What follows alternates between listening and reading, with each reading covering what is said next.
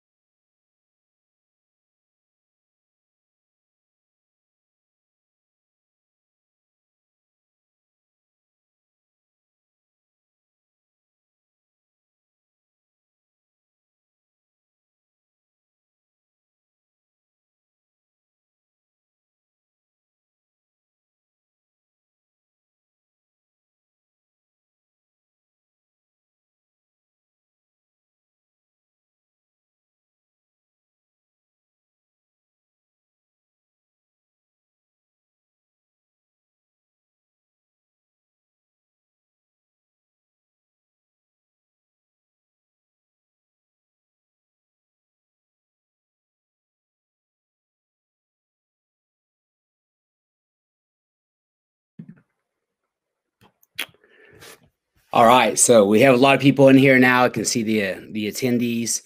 Coach Myers will be on in just a second. So, like a lot of us, he works, does multiple things. And man, I actually just got to interview Coach Myers on my podcast, and that guy is a wealth of inspiration, a wealth of knowledge when it comes to strength conditioning and training. And we've done a few of these webinars together, and he absolutely brings it every time. So, a little bit about me, real quick. Coach Chad Parks. I'm a wrestling coach in the state of Kansas, college All-American wrestler, and I've been with Winning Mindset and Wrestling Mindset for a number of years. I have athletes around the nation that I train and work with, as well as teams. A lot of individuals, in the sports of wrestling, MMA, jiu-jitsu, have backgrounds in those areas. And so mindset's a great passion of mine, as well as strength conditioning. So for me, it's awesome to be on here with Coach Myers and to get to run through with him. So there's a little bit of information about Coach Myers, and I'll let him speak more on that whenever he's able to get logged in. So I see he's doing so right now. Again, if you have any questions anytime during this webinar, please, anything you want to do with your individual athletes, anything you want to do with your teams concerning mindset, strength conditioning. And then at the end, we'll open up sort of a chat session, but you can always put those down in the box and we will try to answer those the best we can. A little bit of my information on here.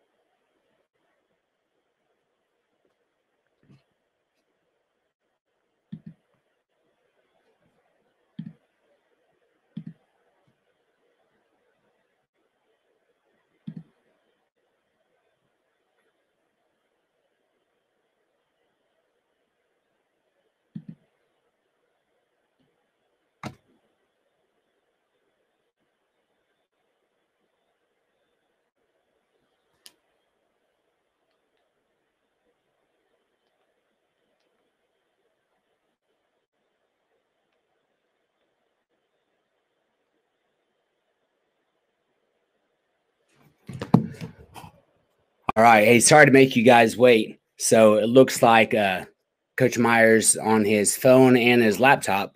And again, we've done these webinars together a few times. It keeps crashing. So I can see right now he's logged in, but he said that it won't allow him to use his camera, won't allow him to use his microphone right now. So I'm going to go ahead and get started on the wrestling mindset portion. And then as soon as Coach Myers can get everything working, then he'll jump in and we'll go into his strength conditioning and all the knowledge he's going to bring us tonight. So, again, sorry for the delay. We respect your time. All right. Mindset red flags. We like to go over, first off, what is mindset training? Why do we do mindset training? And a lot of times when people think about mindset training, immediately what comes to their mind is mental toughness. And that's a big part of it, right? We want to be mentally tough. That is, something that we highly value, something we need in sports, something that we need in life. But mindset training is more than that. We have 13 mental muscles that we go through and train our athletes and our teams on, when it comes to mindset. And it's something that we highly believe needs to be structured, needs to be trained on pretty much every single day. All right. So I have a few different slides here that I'm going to go through with you guys, and I'll discuss these. So first off, and again, this applies to wrestling, but this applies to every sport that you can think of. Whenever we train our athletes, we train them specifically for their sport. So we have football mindset, soccer mindset, lacrosse, wrestling, MMA, jiu-jitsu, about every sport you can think of. And we have people that are high level in those areas as coaches that work one-on-one with athletes, work with clubs, teams, organizations, even with business, right? So I'm going to go through real quick, though, with wrestling, these mindset red flags. And these mean that we know that the athlete, and maybe you are the athlete, maybe you're the coach, maybe you're a parent that's on here. We know that the athlete has the physical tools, has the ability to go out and perform and do these things, but the athlete isn't able to do them because of a mindset, right? And I often ask teams I'm working with, or when I'm presenting at conferences and things like that, how much of your sport do you think is mental? And almost every time, hands raised and people say 90%, 95%. Every now and then we get an answer that's a little bit lower, but for the most part, it's 90% or greater. All right. So here's one of the things about that, though, that we call the training paradox. Even though most of us agree that our sport is 90% mental, we typically train 90% physical or more. And I'll admit, and I'm a lifelong athlete. My dad's a Hall of Fame wrestling coach. I've been around some great coaches. When early in my coaching career, man, I sprinkled in some mindset stuff, and I naturally probably did some of it, but I wasn't super intentional with my athletes about always doing mindset training and having a plan and having a system in place so that we could address things like these mindset red flags that we're about to go over in a minute. So if you are a coach or an athlete, physical training is important. We want you getting in great shape. We want you running and lifting and working out, perfecting your techniques and doing all the things that you need to do to elevate yourself and to get better and better on a daily basis. You got to do those things. But if you have all the physical tools in the world and you don't have the mental capacity, if you don't have the mental tools to back it up, then you are really limiting yourself. The best athletes in the world, they have mindset coaches. They do mindset training. And for us with wrestling mindset, we work with youth all the way through Olympic level guys. And then we have a lot of professional athletes in MMA and other sports as well. So some of the red flags. Number one here, doesn't pull the trigger or no killer instinct. And you've seen them and maybe you've experienced it. In practice, you're a killer, right? But then you get out in a match and you're scared to pull the trigger. And a lot of times it's because you don't want to mess up. You don't want to lose. You don't want to get scored on. Don't want to give up points. And that's mental. That's a mindset. So for us, immediately, that's a red flag. We have ways and methods to address that. Maybe you're giving good opponents too much respect. And we always want to respect everybody that we compete against. And, I always say for wrestling, like, heck, man, everybody, we're working hard, right? It's just a physical and difficult sport. But we don't give them too much respect in the sense that, oh, man, this guy's got a big name. He's probably going to beat me. And some people do that as soon as they see the name or see the team they're from. They give too much respect instead of just going out and making the other person earn it. Sometimes your athlete may wrestle too cautious or hesitant. They're afraid to lose or make mistakes. Okay, they're a practice room wrestler. Again, we've seen those. They're practice room champions, and then they don't really step out there and live up to their ability when the lights are on, or chokes in big matches. Maybe they do phenomenal in a local tournament or a dual meet, and they have the ability to be one of the best in the state or nation, but when they get in those big matches, they choke. Again, these are red flags and things that we need to address mentally. So why do we do mindset training? How is this done? And, we're going to be on with a strength conditioning specialist in a minute and Coach Myers, but we consider mindset strength training for the mind. And strength training is a passion of mine as well. It's something I have a big background in and I love. So, hey, there's Coach Myers. I see him coming on. So we consider mindset training strength training for the mind, the same way that we do strength training year round. All right. The same way that we kind of have what we call periodization. And maybe you'll think about it this way. You have off-season training, you have preseason training, you have in-season training when it comes to strength conditioning. And you're hopefully doing that to optimize your athlete's performance, right? Times that we're going to be gaining strength, times that we're a little more in maintenance, or maybe picking up the cardio and the muscular endurance, things like that. Well, we can and should be doing the exact same thing when it comes to strength training for the mind. All right. So it should be year round. And sometimes people think, oh, this is something I want to do in season. It's great in season. I do this with my athletes in season. I have a lot of athletes around the nation I work with in season. But the same way when we do strength training out of season, we build. And then when we walk into the season, we're more prepared, right? I mean, let's be honest, in every sport, you can never be too fast. You can never be too strong. You can never be too technical. Okay. So the same thing, we can never have our mind too strong. Our minds are malleable. And so we need to have this growth mindset, and everything that we do influences or affects our minds positively, negatively, makes it stronger, makes it weaker. So we wanted to do systematic strength training year round. Okay. And it's active training. So whenever we're working with teams or working with athletes, they have a curriculum that we send to them. And so if I'm doing one-on-ones with an athlete, I typically work with them every week. We get on and we FaceTime, we Zoom, however we decide to set it up. And then we go through the curriculum. We apply it to their situation. We apply it to their sport. It's active. There are things that they have to do on a daily basis. There are things we have them doing on a weekly basis to constantly develop the mind and to make it stronger so that then they can utilize the physical tools that they have whenever we need them.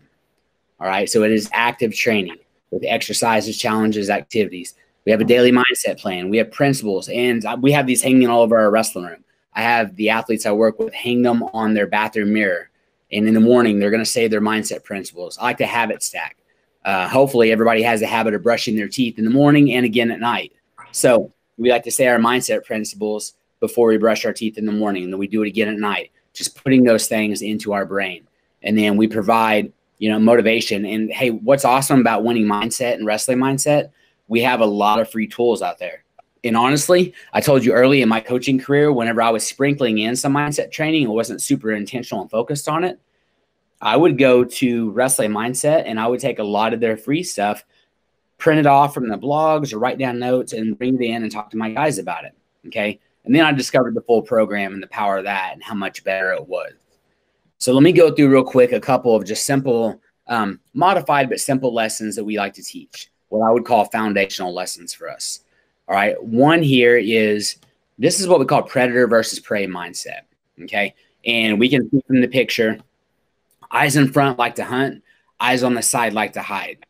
So think about a predator animal and, lions, tigers, and bears. I live in Kansas, right? Lions, tigers, bears, oh my. So these are predator animals. Their eyes are in the front. They're the top of the food chain in their area. So when they wake up in the morning, their objective is to go out and hunt and get food for their family and survival, but not in the means like a prey animal who wakes up and their eyes are on the side and they're looking all around. They're worried about getting eaten. They're worried about everything else around them. They're nervous, worried about things they can't control. All right. Whereas, the predator animal is controlling the controllables. And I love this picture down here. You're like, hey, why do we have a swimming picture on a wrestling mindset? Michael Phelps, one of the greatest U.S. athletes of all time. We see him down here and his eyes are forward, right? He's focused on his objective. He's going after his goal. He's performing his techniques. His opponent, however, has lost focus. He has slipped into a prey mindset. Phelps over here, he's in a predator mindset. He's going after it. His opponent is now in a prey mindset. He's looking to the side. He's looking at Michael Phelps. Now his own swimming stroke is going to be off. His breathing is going to be off. He's lost sight of his objective. And so whenever we talk about predator versus prey, tell our athletes, hey, go look at yourself in the mirror, right? Our eyes are in the front. We like to hunt. What is your objective? What are your goals? What are your desired outcomes? And what are the exact steps and systems we need to do to get there? Let's lay it out. And at that point, we can go through goal setting with them, and we can create a system and a daily plan of action to be able to get to that. Controlling the controllables and forgetting about the rest so that we're not burning mental energy, we're not burning emotional energy on things that we really can't control. All right. We don't want to have a fan mentality. That's a prey mindset. And the fan mentality is looking at the rankings all the time. Hey, I tell you what, man, I was ranked in the nation before. It's pretty cool to see your name on there. Guess what? It doesn't matter. When you step out on the mat, you still got to prove it every single time. A lot of times, hey, fans, right? Mom, daddy, and the fans look at the rankings. That's cool. But when we talk to the athletes, we don't need to bring those up. Athletes, you don't need to look at those. Your job is to focus on what you can control, which is your effort, your attitude, the way you practice, the lifestyle you live, the food you're eating, the way you sleep, the way you train, all those things. So we don't want to slip into a fan mentality, which also includes things like looking at, oh man, I know this guy's last name. He was a state champion last year. Or the team he wrestles for, they're traditionally good. This kid must be really good. It doesn't matter, right? Those are prey mindsets. We want to have a predator mindset, focus on what we can't control, and then go after it. Sometimes we're worried about what other people think about us. Again, it's none of our business. And the people that matter, mom, dad, coaches, teammates, peers, they're going to love us regardless, win or lose. But there are a lot of times maybe we're afraid coach is going to be mad and get on to us. Maybe we're afraid of the car ride home and mom and dad are going to get on to us or critique everything we're doing. So as athletes, that can be really scary. Ultimately, the athlete has to realize I can't control what other people say or what they think or what they do. This is my journey. I got to put everything into it. So we give the athletes tools to be able to deal with those situations and to be able to focus on what really matters. Okay. And then we're also looking at extras. Extra things can be good. Hobbies can be good. It can take your mind off of always being so serious and always thinking about your sport, right? And hobbies can be good. Extras can be good, but they could also be bad. And, a simple example I like to think of is this: video games. I'm not a gamer myself, but, a lot of my athletes, hey, they like video games. That's okay. That's fine. Maybe it's, if you're taking care of business, right? You get home, you've done your schoolwork, you've eaten, you've taken care of business, chores at the house. Have a little time on the video games or have a little time on social media. But if it's holding you or keeping you up till 2:30 in the morning, now that extra, which could be okay, which could be decent, could be a little bit of relief, all right, that could be a real struggle for you if you have that extra going on. Because if you stay up till 2:30 in the morning doing this, now all of a sudden that same person doesn't get the rest. They don't recover. They don't have energy for the next day. That affects the way they practice. That affects the way that they're in school. So they're not getting better all the time. All right. So we want to talk to our athletes and evaluate everything, including the extras they have in their life, and get rid of anything that's not leading us toward our objectives. So we keep the predator mindset. In the classroom, we have a predator mindset. We're studying.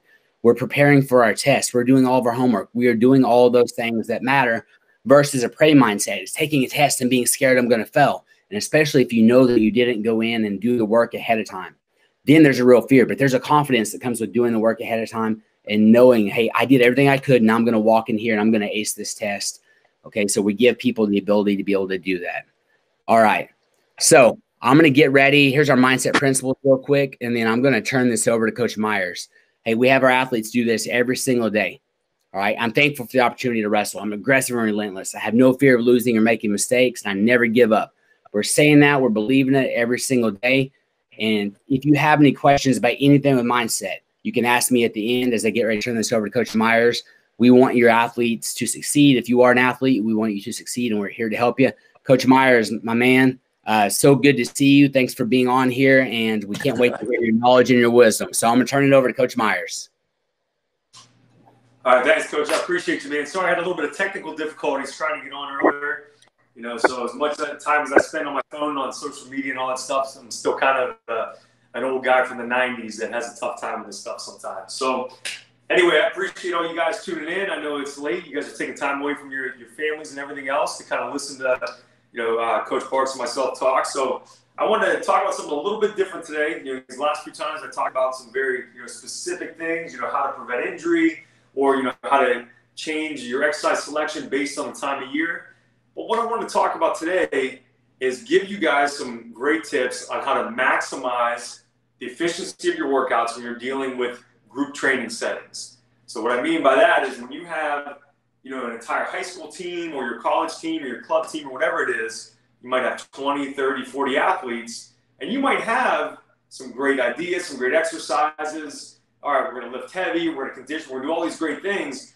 But if you don't put a lot of thought into how to set this workout up to run efficiently, it is not going to go well, because the more kids you have, the more athletes you have, I don't care if it's the most elite level or the beginner, then there's going to be too much downtime, there's talking, there's distractions, and then you end up as a coach kind of running around and getting a lot of nothing done. All right, so I'm going to go over kind of some strategies to make sure that you guys are taking these workouts that you're planning and you're getting a strategy in place for maximum efficiency. You only have your athletes for so much time, so you have to make sure that time counts. So there's kind of two categories I'm going to go over. One are going to be kind of general considerations, and the other one is going to be kind of more specific, how you're going to set the workouts up, okay? So we're going to start very general first, and then I'll get into actually telling you how to set them up, not just with your personnel, but also with your exercise selection, okay? So when you're thinking about exercise efficiency or your workout efficiency, kind of the general things that you want to think of is first, what is the goal of the training session? All right, now I know we want to get in shape, we want to get stronger, and there's always going to be overlap. We're trying to get faster, we're trying to get stronger, we're trying to increase our work capacity, all these different things. But you can do all those things in one workout, but you need to think, all right, what is the number one goal of this workout? All right, and if the number one goal is, hey, we got to use this as a strength workout today, then you need to think about also the time of day, because if you're doing what a lot of coaches do, maybe they're throwing their lift in after wrestling practice, the body's already fatigued, your guys are dehydrated, their muscles are tired, you're not going to be able to do a workout primarily geared towards gaining strength when they're already in a fatigue state. So if that's the only time that week where you have to get a lift in or whatever, it might have to be more conditioning style lift. Now we're working on work capacity, or we're doing general conditioning. So you have to think, what is the goal of that workout? And if the goal is, hey, we want to do speed training, then they need to do it when they're fresh. Maybe you need to flip-flop and you need to do that speed training before they get their wrestling in. Maybe you need to get that heavy lift in before the wrestling, whether that's early in the day or whether it is, right before practice. So that's always a good thing to kind of start with, and say, all right, what is our primary goal for this training session? And that kind of goes hand in hand with the next one I've already touched on a little bit, is the time of day. The time of day in relation to what else the athletes have going on, whether it's school or whether it's their actual, on the mat wrestling training. The time of day is really going to affect what you're going to be able to get out of the workout and how you're going to program it. If it's early in the day before school, then you might be able to get in some speed work and some strength training and do some conditioning at the end. And they're going to be able to be finding it the most out of all of that. But you're not going to be able to do all of those things if the time of day is after practice. They're already too fatigued at that point. Conditioning and maybe some prehab might be your best bet. All right. The next thing you want to think about is kind of your modality utilization. The modality is just a kind of a fancy word for exercise or equipment. Running is a modality, biking is a modality, lifting weights is a modality. But how you utilize those modalities can dictate whether they're reaching that goal or not. And what I mean by that is, I'll use box jumps as the example. I see coaches a lot of times, they'll use a box jump, maybe in circuit training or something. They'll say, oh, what do you use the box jump? Oh, we're using these box jumps to get explosive. I say, okay, well, how do you have a program in there? Well, they're going to do a minute of box jumps, then a minute of burpees, then a minute of push-ups. I tell them, wait, okay, well, we took box jumps, which if programmed correctly can be, power or speed modality, but you turned it into a conditioning modality, okay? Same thing with pull-ups, for example. I use pull-ups all the time with my athletes, primarily as a strength movement. We do that, weighted pull-ups, very low reps, very heavy weight. So we're using the pull-ups for strength. There's other times where I'll do, high rep pull-ups, or maybe, 10 pull-ups on the minute, every minute for 10 minutes. Now we're using it, for, yes, we're gaining strength, but it's more for conditioning, for work capacity, for muscle endurance. So you want to think about, okay, the modalities that we're using, the exercise that we're using, the type of conditioning that we're using, how are we utilizing it? Are we utilizing it properly based on what the goal of the training session and what the goal of that actual exercise is? Same thing with running. When you think about running, if we're running sprints to get faster and to get more explosive, we got to make sure those sprints are short with nice recovery between them, and then you're doing when the athletes are fresh. If you're running, suicide sprints at the end of practice, not much recovery between them, they're already fatigued from practice, that's fine, but just recognize that now your sprint modality is being utilized for conditioning. So you want to try to think a little bit deeper, not just what are the pieces, but how those pieces fit together and how are we utilizing them. So another thing that you want to think about, especially when you're planning strength-based workouts, is your exercise placement. Going back to the box jump example, if we want to use a box jump to get more explosive and to get more powerful, we need to do it, at the beginning of the workout. If you're doing it at the end of the workout, now we're using it, for conditioning. Same thing with, and I'll actually give an example from the other day. Someone that, messaged me on Instagram and they said, "Hey coach, some wrestler somewhere that I don't know, I've never met." And they said, "Hey, would you take a look at my workout plan I made?" And I actually hate when people do this, because the first thing I was telling them was, "Hey man, like I'm never going to take your plan or, your coach's plan, your trainer's plan and look at it and dissect it and break it down for you. I just don't do that. I focus on what I do, and I don't want to, take time or waste your time and look at someone else's plan." But I glanced at it real quick and I noticed, he had a hard workout. He had all this heavy stuff for legs. And then he said at the end, he said speed work, and he had, sprints on the track.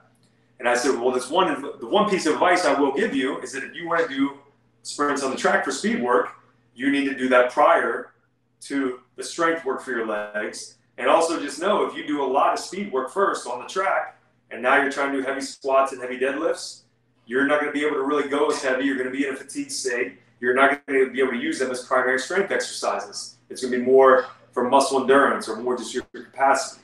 So you're going to think about the exercise placement within the program. And just kind of speaking in general terms, you always want to have your power or speed-based training first. Then whatever your focus exercise is for strength, that would be next. So if you're not doing any speed work that day, then immediately after your warm-up, you have your dynamic warm-up, your activation, stuff like that, your light warm-up first. If you're not doing any speed work, then you would go right to your, what I call the focus exercise. Kind of in the strength world, they call it the core movement. But, when someone says core movement and you're not in the strength conditioning world, you automatically think core training, right? But when you hear someone say core movement, they might be referring to, a bench, a squat, a deadlift, or a row. So after our warm-up, we have our power and speed-based stuff. Then you go to your focus movement or your core movement of the day. So your big compound movement, a deadlift, a squat, a row, a press. After that, you're going to go to your accessory movements, and they should either complement what you just did. So if you did a deadlift, maybe it's some accessory lat stuff and some hamstring stuff, or it may even kind of contrast with that main movement. Okay? And what I mean by that is, let's say our main movement is the bench press for the day. After that, we may do some pulling movements, just kind of even things out. We may do some face pulls as our strength accessories. And then after you finish your main strength accessories, then you can get into your work capacity stuff. So whether that's muscle endurance stuff or just actual conditioning. That's where I like to do a lot of my kind of strongman style training. Carries, sled work, tires, sledgehammers, med balls, things like that. So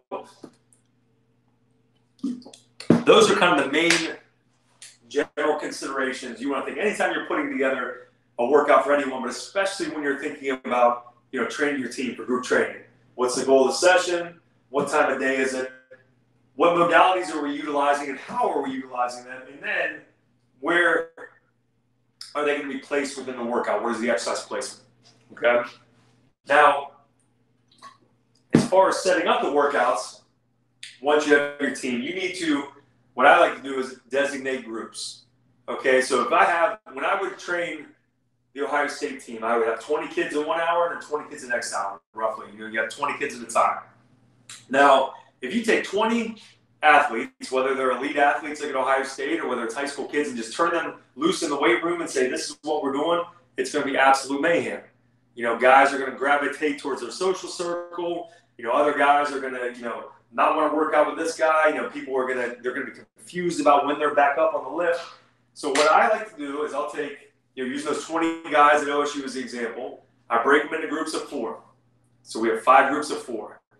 And within those groups, I kind of try to group them by, size and strength, and also maybe weight room experience. But I try to make sure there's always one guy in that group that's a little more experienced than the other 3, and it can be kind of I designate as the team captain or the vocal leader within that group. So you got your 4 guys, and the reason I like to do this 4 is because when I do most of my programming, and I'll get to that in a minute, is I try to group things, exercise, including our program, in groups of 4. So that way, the guys are constantly moving through the program. Even when they're getting rest, they're getting some type of active recovery or some type of program. So first thing when you're setting up, designate your groups. Break them in. They know, hey, you guys are in this group. You number them 1 through 4. And the entire season, when they're in the weight room, number 1 is up first. Number 2 is the spotter. Number 3 is waiting. Number 4 is in the hole. And as they cycle through it, from their main lift to their accessories to their prehab, they keep following in that order. All right? So that's the first thing. The second thing you want to think about is the flow within the weight room or within your practice room or whatever. So you may have this great idea for, like, let's say this circuit or the superset in your head, but maybe it's pairing a row with some type of conditioning. Like, all right, I'm gonna, after they get off the heavy T-bar row, they're gonna have to do 10 sledgehammers. Well, in my gym, the T-bar row's in the back room, and my sledgehammer, my tire is way up in the front room. So logistically, that just doesn't really make sense from a flow standpoint. I need it to be simple so that when they get off the rowing movement, boom, they go right to the sledgehammer. So if I was going to use that same example, I would have them do a dumbbell row because we have a dumbbell rack up there. So the athletes could easily go, all right, I'm station 1, I do my rows, now I do my work capacity on the sledgehammer, then I got a band sitting there next to that so I can do my prehab. You have to think about the flow of the workout, and you may need to make some changes, but you can always make those changes kind of within the confines of whatever the workout is. Don't become so fixated on one exercise of like, well, no, we have to use the T-bar row or we have to use the dumbbell row. Think about what that exercise is fulfilling. We're trying to work upper back. We're trying to work scapular retraction. You can find a substitute that maybe makes more sense logistically and leads to a better flow. Because the better the flow is, the more efficient the workout is going to be, the less confusion there's going to be, the less you're going to see guys kind of walking around going, wait, where was I supposed to go? What was I supposed to do? You want it to almost feel intuitive as they work their way around the room. And this is a very, I think, underrated point is that you got to make sure the flow makes sense. Okay? Now, the last thing, I'm going to kind of get into how I specifically set up training, and I'll kind of talk about how I do it and kind of how it's always been done in the past and maybe even how I grew up working on it. For lack of a better term, I call this, pie programming versus linear programming. All right, now linear programming is how I grew up lifting weights. I learned from the Arnold's Encyclopedia of Bodybuilding. My dad kind of taught me, okay, well, son, today we're going to do chest, shoulders, and triceps. We're going to bench. Then we're going to do, some shoulder exercises. Then we'll go down the line to, maybe triceps. Then we'll do some dips. Then we'll do some abs at the end, and maybe we'll do some stretching. So that's a very linear way to think of your workout. You go from a big exercise to a smaller one, to a smaller one, to a smaller one, to maybe some abs at the end, and then you're done. And I think that's probably how most people think of workouts and set up workouts.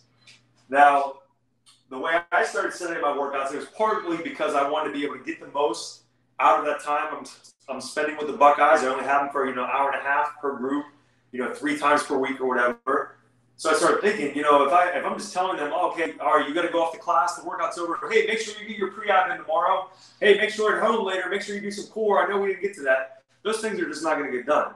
So I thought, how can I make this time much more efficient? Make sure we're still getting our main stuff in, but all these other little things that we need to work on, our neck, our mobility, our shoulder prehab stuff, our glute activation. How do I make sure I sprinkle that stuff in, and keep all these guys working. That's when I started approaching my programming more as a pie. So think of a pie chart, okay? And when I kind of, start putting the exercise together, I think of the pie chart. I think, all right, we have that focus lift first. That's going to be kind of the most important part of the pie. And then after my guy number, who's designated number 1, does, let's say, the deadlift, they're going to rotate then to the next part of the pie chart, which is going to be your key accessory. And the key accessory, if it's a main movement, may be something kind of antagonistic. So rather than, say, going from a deadlift to like a glute ham, which is still work the hamstrings, we're going to maybe go to, a pull-up or a row movement. Someone's still working some of the muscles, but it's not going to really prevent us from recovering from that deadlift, okay? Now from that key accessory, we're going to go to maybe a secondary accessory. And that secondary accessory is going to be maybe, let's say a neck plank, or we'll do some type of neck resistance, or maybe it's a face pull. So we're getting in something we need to get in, but the energy and strength requirement is not very taxing on the body. So we're still, in a way, doing active recovery, okay? Now, once we've gone to that secondary accessory, now we're going to go to either just, rest as they wait to go back up, or some type of prehab. That's when I like to throw in, band movements, pull aparts, wire raises, face pulls, rotator cuff movements, different things like that. Because now, the time it's taken my athlete to do their deadlift, that was very heavy, let's say a max effort, 2 or 3 reps. Now, it might take them 3 or 4 minutes to cycle through that primary accessory, the secondary accessory, the prehab movement.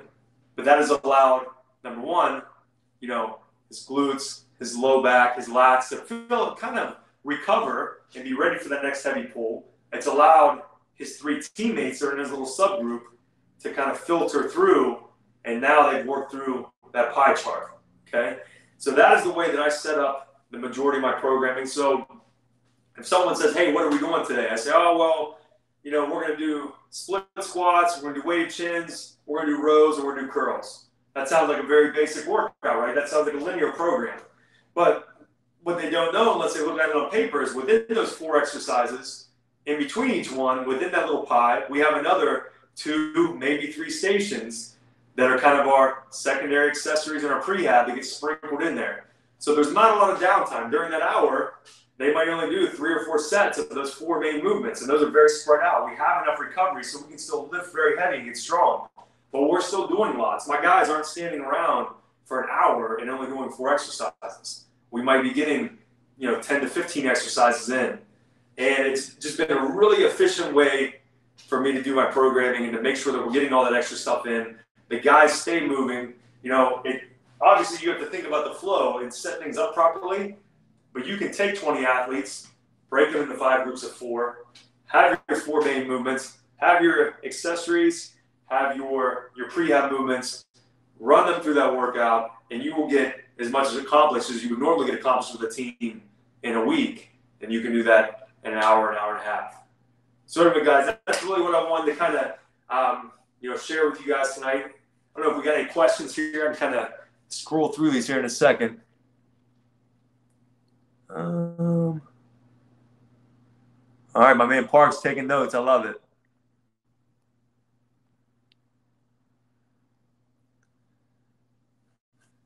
All right, Coach Parks, if you got any questions about that, let me know.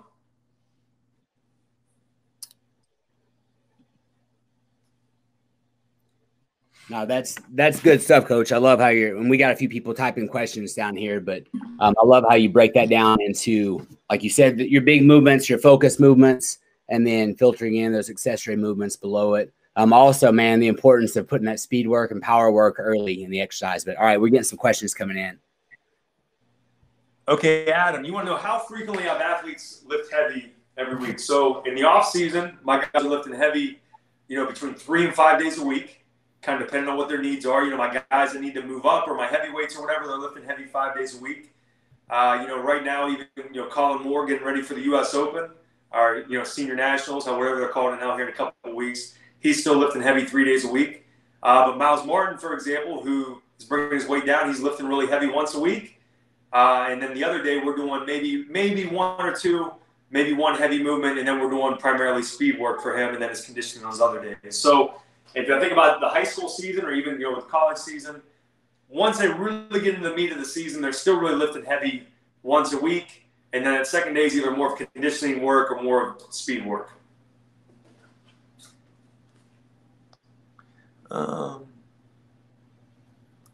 Okay, so I tend to go with percentage of 1 rep max, and we generally, usually we're estimating it, of course.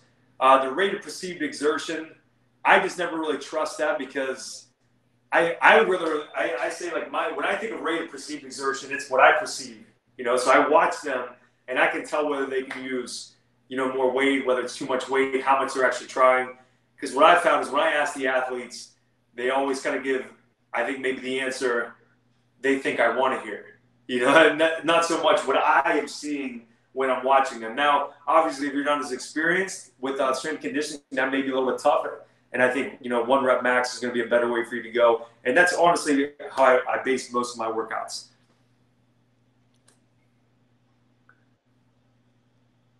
Also, too, real quick, while we're waiting for any more questions to come in, make sure you guys, check me out on Facebook. It's Coach Myers Gut Check. On Instagram, at Coach Myers_Gut Check. If you sign up for my Wrestling Strength newsletter, which I know Wrestling Mindset set out in the email, which had the registration for this, I send out, kind of almost like a blog every week, wrestling training tips, stuff like that. I also have ebook plans available for youth wrestling and then everything up through the elite, in season, off season, preseason, tons of other stuff. So, no doubt, Jeff. I appreciate you, man. Appreciate you tuning in, no doubt.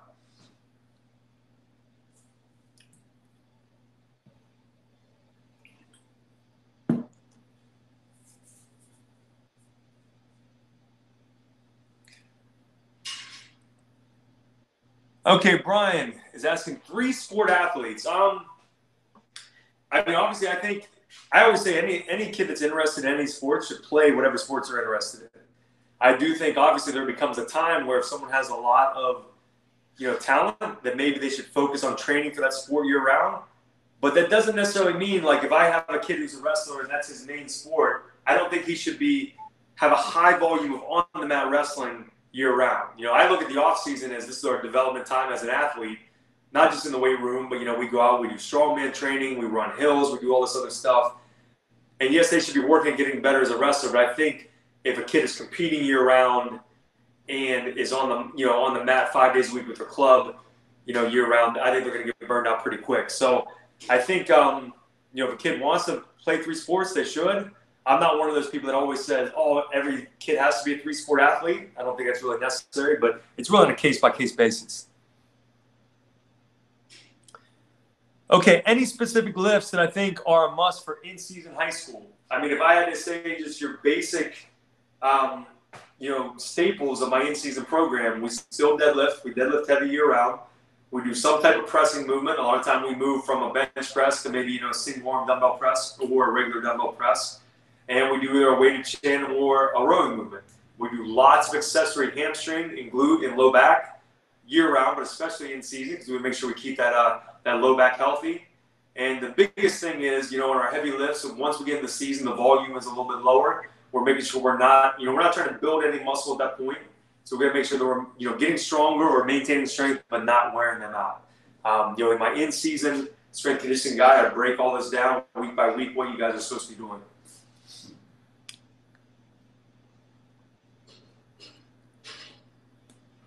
Okay, Curtis, man, you got about 4 questions in one there. So I use what's called undulating triphasic periodization, which means it's not straight linear. It's kind of a mix of linear periodization, but you also I do kind of mini blocks where I emphasize different things. We might do a 2-week block where we're emphasizing eccentrics, 2-week block where we're emphasizing isometrics, 2 weeks where we do eccentrics. So it kind of changes. The exercise might stay the same, but the style, the time under tension for that exercise changes. So I do a lot of things like that. I also do kind of a hybrid conjugate method where we substitute in different variations. We do a back squat, for about 6 weeks at the end of the off season. We get into preseason, then we switch to a different type of lunge, and we'll do a Zercher squat. So I rotate exercises that way. So what else you have in there? Best rep scheme for off-season strength versus in-season strength. I would say, this is completely simplifying it, but in the off-season, we're looking at between 3 to 5 reps, for our very heavy compound movements, and during the season, more of a 1 to 3 on our main lifts. And it doesn't mean if we're doing ones, it doesn't mean we're just necessarily maxing out. We might only be going up to 85, 90%, but maybe we're trying to work on bar speed and pulling it faster. But we keep the reps excuse me, on the heavyweight a lot lower once we get into season. Thank you. Curtis, I appreciate that, man. I'm glad you guys are utilizing my programs. I love to hear that stuff. All right, guys, we got time for probably 1 or 2 more. If anyone got another question, fire away. If not, we can go ahead and sign it off.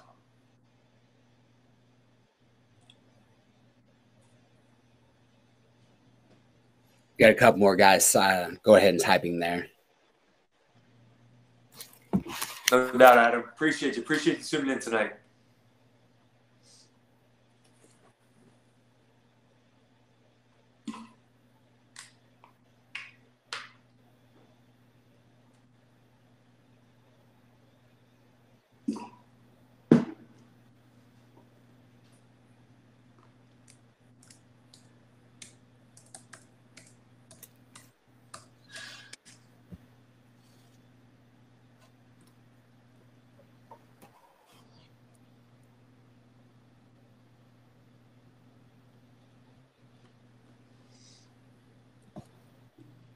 Good question. Okay, suggestions on leaning out female wrestlers. So obviously there's hormonal differences between male and female athletes, but I get this question a lot. Coaches will say, "Well, how should we change your program for our female wrestlers?" And I say, you shouldn't. The energy and strength demands in women's wrestling is the same as in men's wrestling. So from a strength conditioning standpoint, I don't think you should really change anything. There's no need to change anything. But as far as when you're talking leaning out, I would say just the same with any athlete is you need to get them to focus on their nutrition first, and that means not focusing on nutrition. When you're a week or two out from needing to make weight, you need to focus on your nutrition year round. The athletes that put on a lot of body fat in the off season are the ones that have trouble trying to get down to weight in a healthy manner, and they have to skip meals or whatever. So the advice I give any athlete is to focus on their nutrition. The more they can prioritize their nutrition, then the easier it's going to be for them to lean out. The more energy they're going to have, the more calories they're going to be able to keep in their diet as they bring their weight down in a safe and healthy manner. I know that weight cutting is a huge part of the sport, and it always will be, but I am not a fan of it. And, my goal is for athletes to get as strong as possible, to stay lean year round, to eat properly, and be able to, be within walking around, 3 to 4 pounds of their wrestling weight, so that way they can easily make weight in one practice.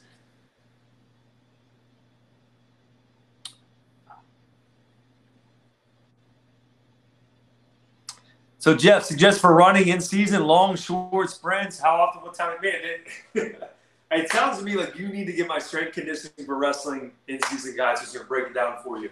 But if I had to say in general, you want to get your longer runs in the preseason. All right. I have my athletes right now doing one long run a week. You're usually on the weekend, a 4 to 5 mile run. And then I have them doing, either a really hard 1 to 2 mile run, or to really, kind of tax that mid-range stuff early in the week. And then once you get more into the season, then you're going to want to start doing, more of your sprint work for conditioning. Whereas now, if we're doing sprint work, we did a lot of sprint work in July and August, but it was more for speed and power development. So we were doing very structured conditioning workouts where your sprint workout you're going to do maybe in January, the rest times are going to be a little bit shorter, more of kind of a 1-to-1 or even a 1-to-2 where you're sprinting for 10 seconds and then you have 20 seconds of rest. So you're using the sprints more as conditioning there. So, to answer that question fully, I could probably do a whole entire podcast or webinar just on when you're supposed to conditioning and what type. But the big thing is when you get late in the season, you want to really try to avoid those long runs. I like to have my guys, if they need to, run to make weight, it should be at an easy pace. They shouldn't be running at a hard pace for, 30 minutes or whatever. But the better thing is to get that weight off on the bike, kind of save their knees, save their legs. I'm a huge proponent of running. I know in the strength conditioning world, there's a lot of coaches that have kind of went away from running. I'm a huge believer in running, but I think as you get later and later in the season, the less running you can do, the less mileage you put on your knees, it's kind of better for the longevity of you, kind of in the season. Get those long runs in the summer and the preseason to really build your base and then taper it down. Yeah, no doubt, Jeff. I appreciate the question, man.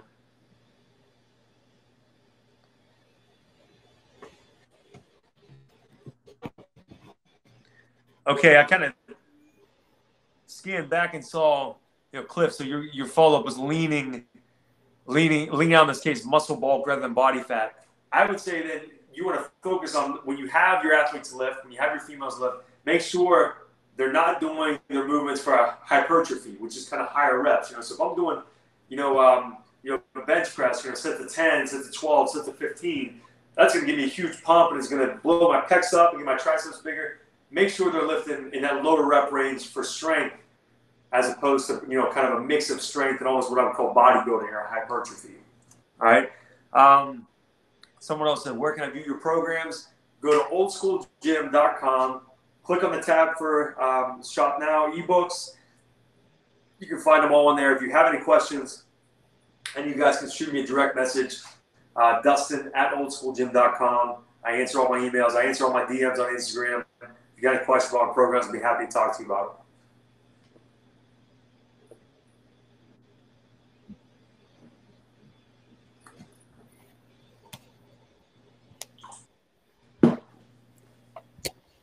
All right, cool. Well, we'll get ready to log off here. Thank you, everybody. Thank you so much for jumping on. A lot of great questions. Coach Myers, thank you for getting on here and supplying us with your knowledge and wisdom. And you guys can see on this page right here all of his information, his email, website there. I mean, go there. I visit those websites often, try to gather some information and knowledge myself.